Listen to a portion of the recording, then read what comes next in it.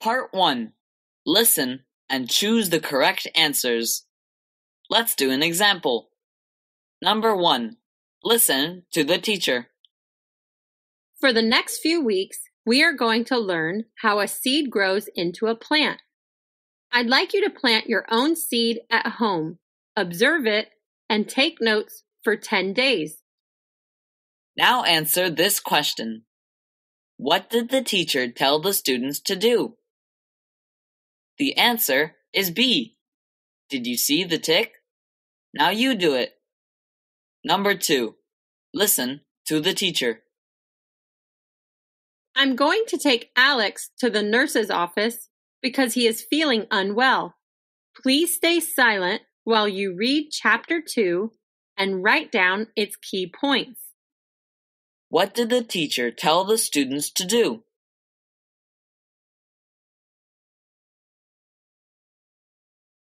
Number 3. Listen to the mother. Hey, Dave, I just found Robert's DVD on the bookshelf behind your books. You borrowed it from him months ago.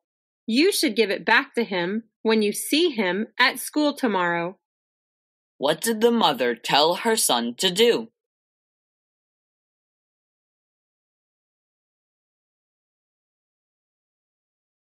Number 4. Listen to the teacher. Before we enter the theater, I would like everyone to set your cell phones to silent mode. We shouldn't make any noise while the movie is on. What did the teacher tell the students to do?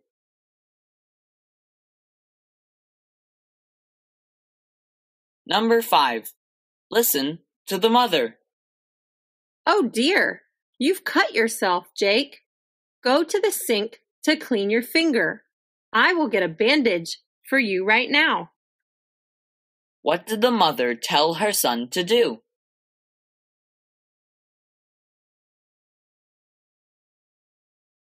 Number 6.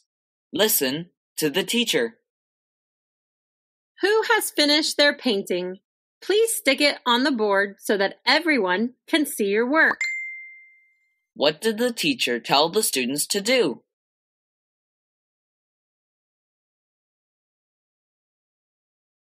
Number 7. Listen to the mother.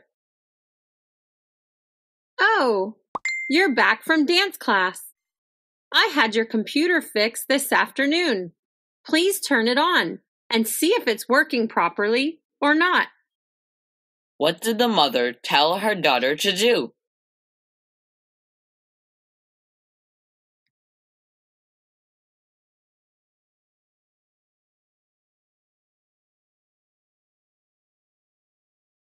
Part 2.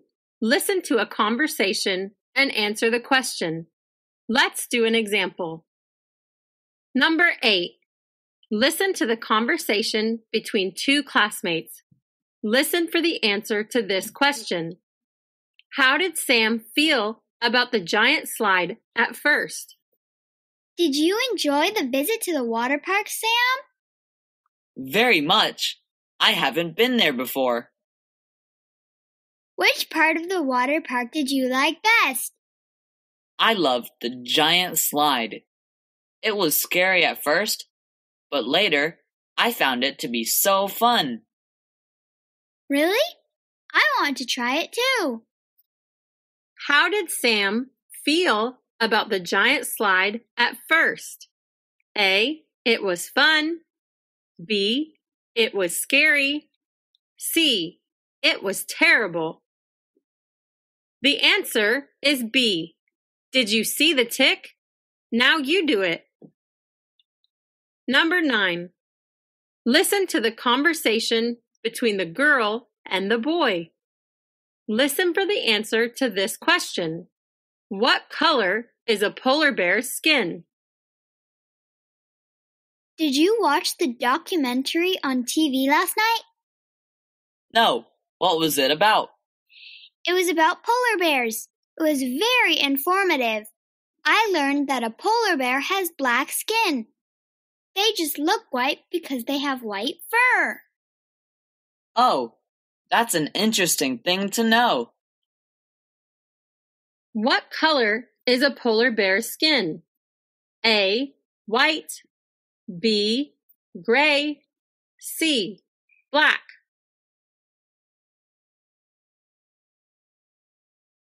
Number 10.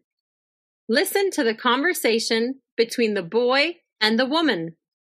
Listen for the answer to this question. Where's the boy going? Excuse me, I'm looking for the botanical garden. Do you know how to get there? Yes, it's only about 4 kilometers from here. You can take bus number 12 there. It stops right in front of the botanical garden. Sounds convenient. Thank you very much. You're welcome. Where's the boy going? A. To the train station. B. To the convenience store. C. To the botanical garden.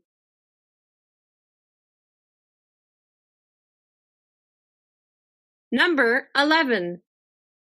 Listen to the conversation between 2 classmates. Listen for the answer to this question. What is the boy going to write about? Hello, Jack. Have you decided on which landmark to write about for your essay? Hi, Jill. Not really. I want to write about the Golden Gate Bridge, but nearly half the class is writing about it. So I'm still thinking about it. What about you? I'm writing about the Statue of Liberty. By the way, I found a lot of information about the Empire State Building. Maybe you could do that one. The Empire State Building sounds like a good idea. I'll write about that. Thanks, Jill. What is the boy going to write about? A. The Golden Gate Bridge. B. The Statue of Liberty. C. The Empire State Building.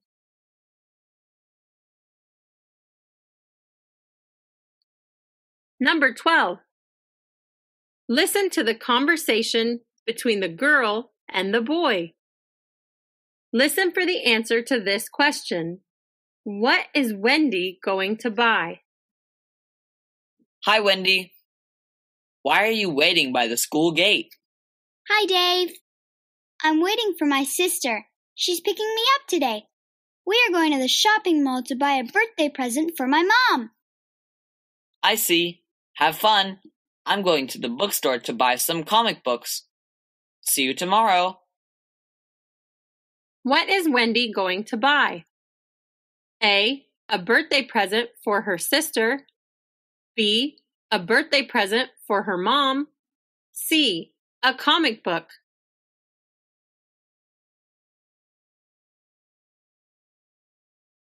Number 13.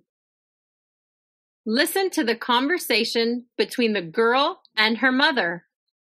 Listen for the answer to this question. When does Luciana's music class start? Mom, can you please drive me to my music class? It starts at 6 p.m. In 30 minutes. Sure, Luciana. Get ready quickly. I will wait for you in the car. Thank you, Mom. When does Luciana's music class start? A. 5:30 p.m. B. 6 o'clock p.m. C. 6:30 p.m.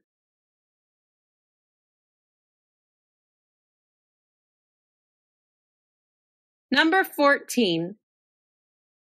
Listen to the conversation between 2 classmates. Listen for the answer to this question. What is the boy going to do? I'm hungry.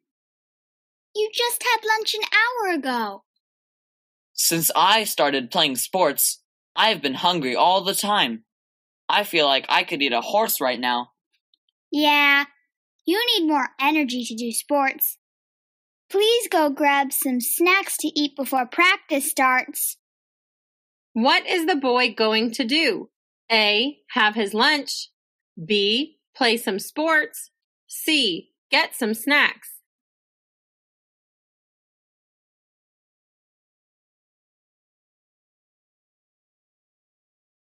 Part 3. listen to the phone message and answer the question. Let's do an example. Number 15. Listen to the phone message. Mom, are you home? I forgot to bring my tennis racket for PE this afternoon. Can you please bring it to school for me before 2 p.m.? Thank you so much. What did the girl ask her mom to do? A. Buy her a tennis racket. B. Bring her a tennis racket. C. Take her to her PE lesson. The answer is B. Did you see the tick? Now you do it. Number 16. Listen to the phone message. Hi, Colin. This is Daniel. I'm going fishing in the river this Sunday morning with my dad. Do you want to join us? Call back and let me know. Where are Daniel and his dad going fishing? A. In the stream. B. In the river. C. In the pond. Number 17. Listen to the phone message. Hi, Susanna. It's Betty.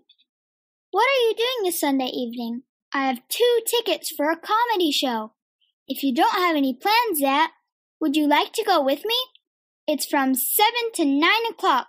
Please call me back soon. Why did Betty call? A. To ask Susanna to buy her 2 tickets. B. To invite Susanna to see a comedy show. C. To tell Susanna how long the comedy show lasts.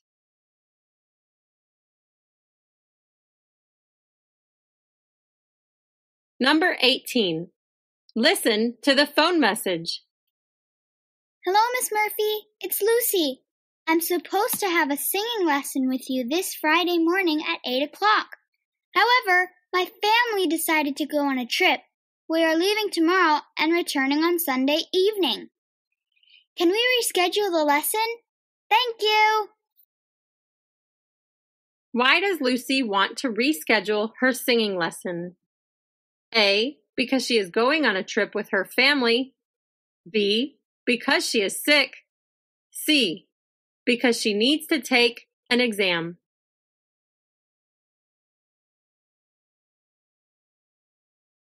Number 19. Listen to the phone message. Hello, Mr. Taylor. I'm Julie. I saw your rental ad in the newspaper today. Have you rented your store yet? If it's still available, I want to rent it. Please call me at 555-383-4710 or send an email to julieharris21@gmail.com. Thank you. What did Mr. Taylor advertise for rent? A. A house. B. An apartment. C. A store. Number 20. Listen to the phone message. Hello, Mom. School is over, but Jack asked me to go to the book fair with him. The fair is held right at the school library, and I may find some good books there. I will be home at 7 p.m. See ya! Where is the book fair? A. In the city center. B. At the school library. C. At a park.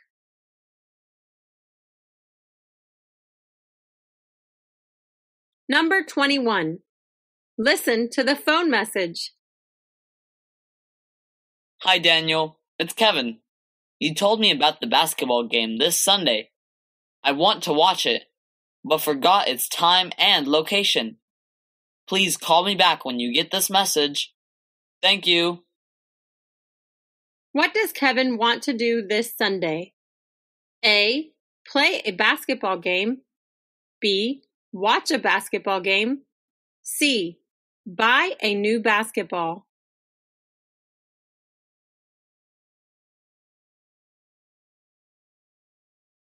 Part 4.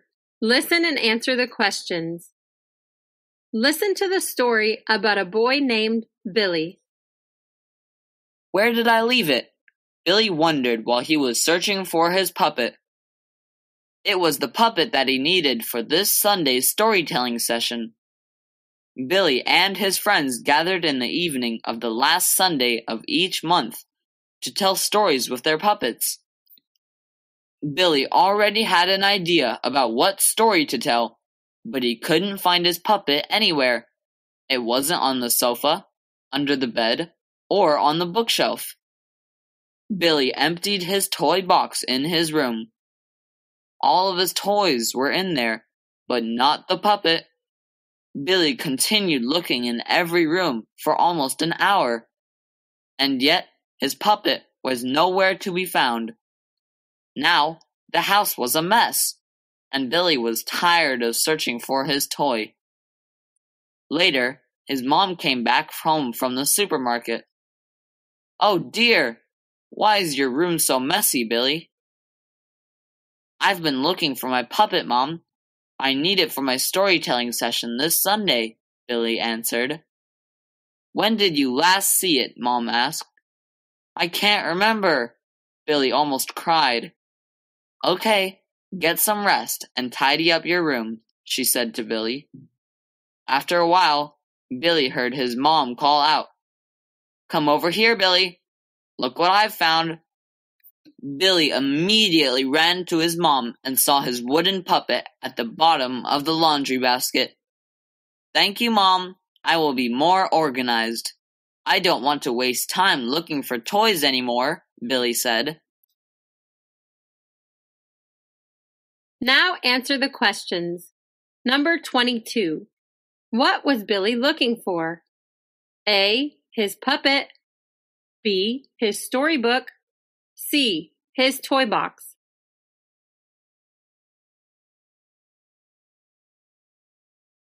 Number 23.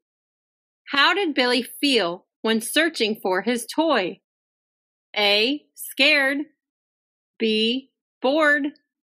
C. Tired.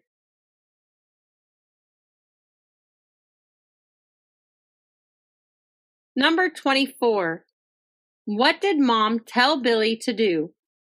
A. Get some rest. B. Tidy up his room. C. Both of the above.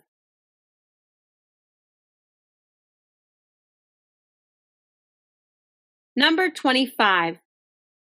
Where did Mom find Billy's toy? A. Under his bed. B. On the sofa. C. In the laundry basket.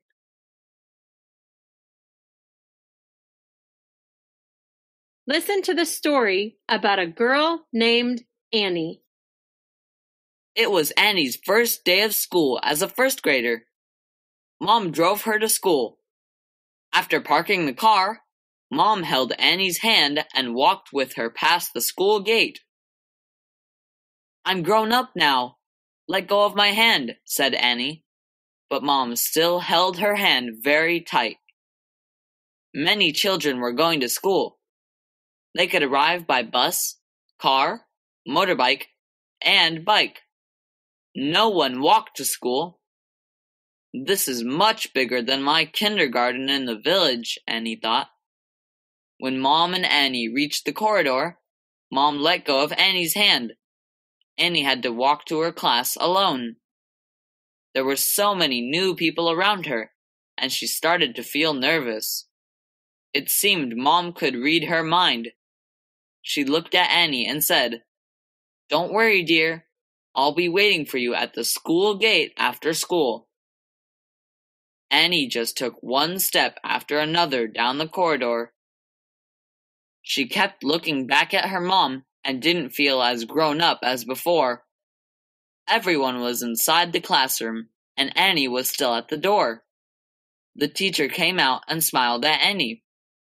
She seemed so friendly, and that made Annie feel safe when her mom was away. Now answer the questions. Number 26. How did Annie get to school? A. By bus. B. By car. C. By bike.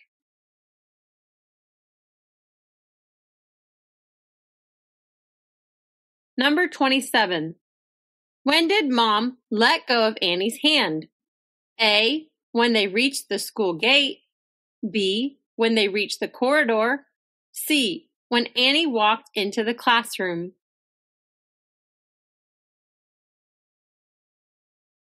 Number 28. Why did Annie start to feel nervous? A. Because she felt grown up. B. Because her mom could read her mind. C. Because there were many new people around her.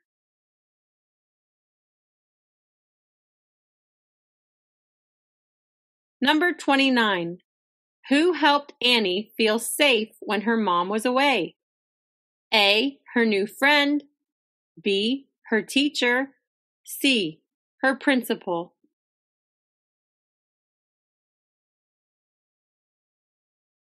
Listen to the teacher in biology class.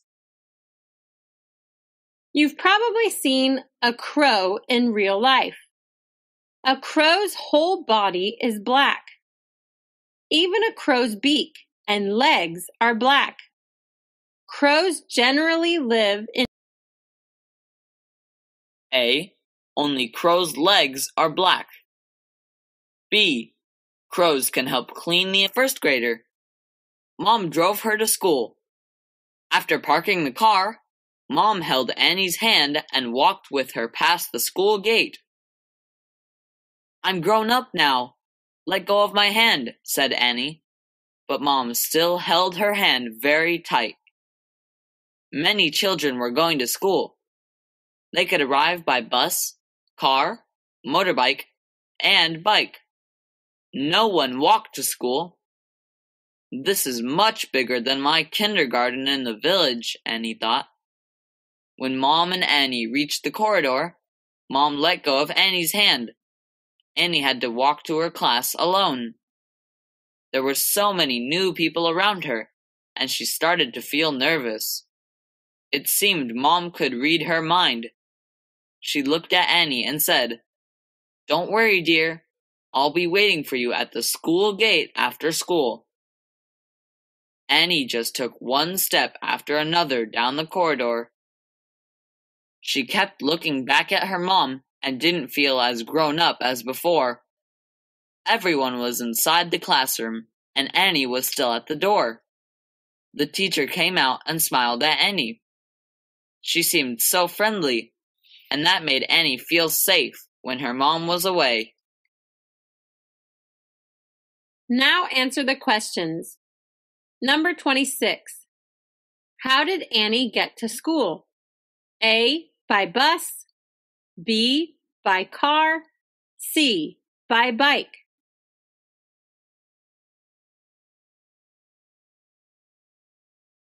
Number 27. When did Mom let go of Annie's hand?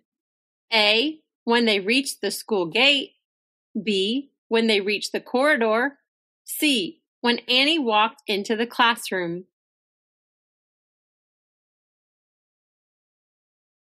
Number 28.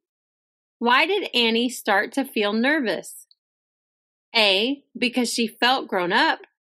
B. Because her mom could read her mind. C. Because there were many new people around her.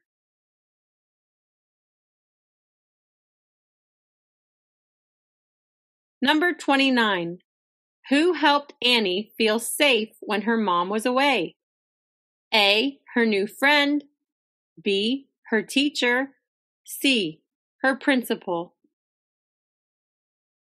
Listen to the teacher in biology class. You've probably seen a crow in real life. A crow's whole body is black. Even a crow's beak and legs are black. Crows generally live in trees. Sometimes they perch on electric poles or roofs when looking for food. Crows are omnivores. That means they eat both meat and plants. Specifically, they like to eat insects, grains, rotting meat, and rubbish. Crows help rid the environment of pollution caused by animal corpses and rubbish. Because they help clean the environment, they are beneficial birds. When crows are faced with danger, they make screaming sounds to warn their companions. Perhaps you didn't know that crows are emotional birds. They can show happiness, anger, and sadness. Besides this, they have excellent memories. A 5-year study by scientists at the University of Washington has found they have an unusually good memory. They can remember your face if it's linked to a stressful event. A female crow usually lays 4 to 5 eggs in the spring or summer. After about 5 weeks in the nest, the young birds begin learning how to fly and catch prey. Now answer the questions. Number 30. Where do crows live? A. In trees. B. On house roofs. C. In the ground.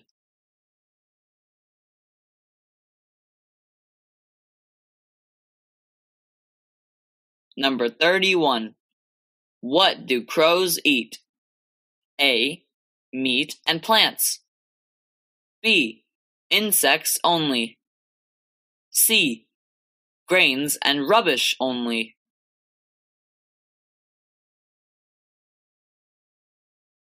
Number 32. Which of the following is true? A. Only crows' legs are black. B. Crows can help clean the environment. C. Crows have poor memory.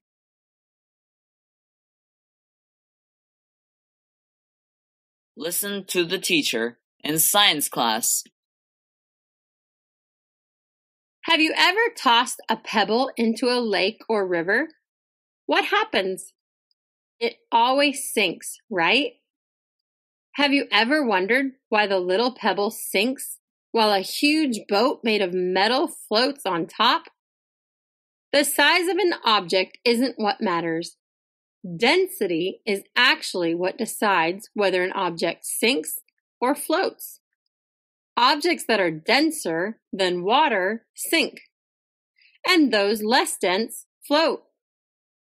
Hollow things often float because air is less dense than water. This is partly why huge, heavy ships float. A ship only sinks when water enters it. This forces out the air, making the average density of the ship greater than the water. Now answer the questions. Number 33. What happens when you toss a pebble into a lake? A. It floats. B. It sinks every time. C. It sinks sometimes.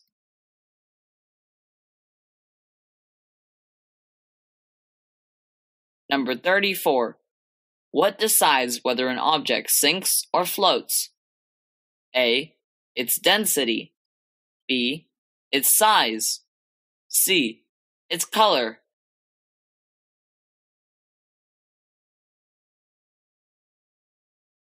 Number 35.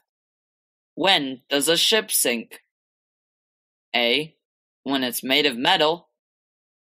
B. When water enters it. C. When it is big.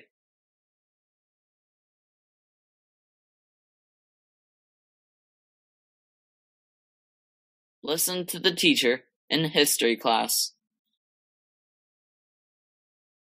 Philo Taylor Farnsworth was an American inventor. He was born in Beaver, Utah, USA, in 1906. As a child, he was very interested in science and electricity and spent a lot of time learning about it. In 1923, while In science class, listen to the teacher in history class. Philo Taylor Farnsworth was an American inventor. He was born in Beaver, Utah, USA, in 1906. As a child, he was very interested in science and electricity and spent a lot of time learning about it. In 1923, while still in high school, Farnsworth entered Brigham Young University in Provo, Utah. However, his father died in 1924. Farnsworth had to leave Brigham Young and work to support his family while finishing high school. Farnsworth had to postpone his dream, but he kept working hard. When he was 20, Farnsworth started his own business. In 1927, he showed everyone his new idea, a way of sending pictures using electricity.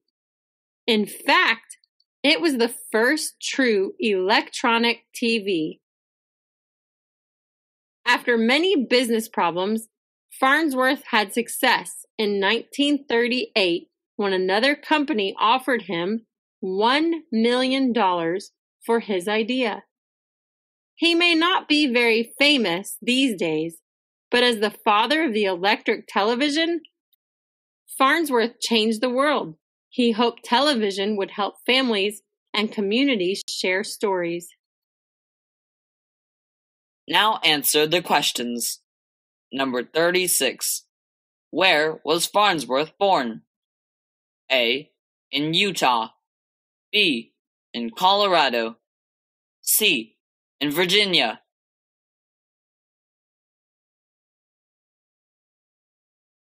Number 37. What did he like as a kid? A.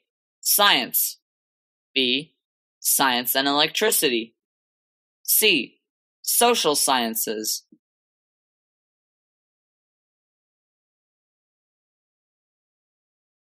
Number 38. Which is true about Farnsworth? A. He didn't spend much time learning about science. B. He only had one business problem. C. He attended Brigham Young University.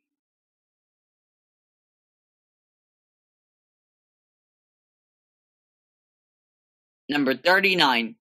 Why was he said to have changed the world? A. Because he worked hard. B. Because he started a business at the age of 20. C. Because he was the father of the electronic television.